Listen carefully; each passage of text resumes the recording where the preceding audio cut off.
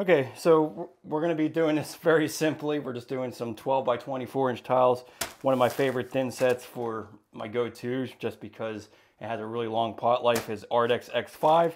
And I always just get the white because it'll make sure that I can do whatever type of mosaic or whatever type of tile anybody buys. But I really highly recommend this if you're a beginner, because the length of time that it can sit in the bucket is a little over 3 hours. So it gives you plenty of time to be able to make all your cuts and be able to do this. So always make sure you measure all your water.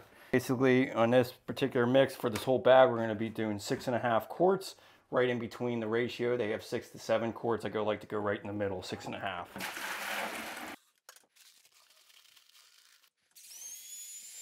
Just like any type of tile installation, is just use the backside of the trowel and then work it into the substrate and then create your directional troweling.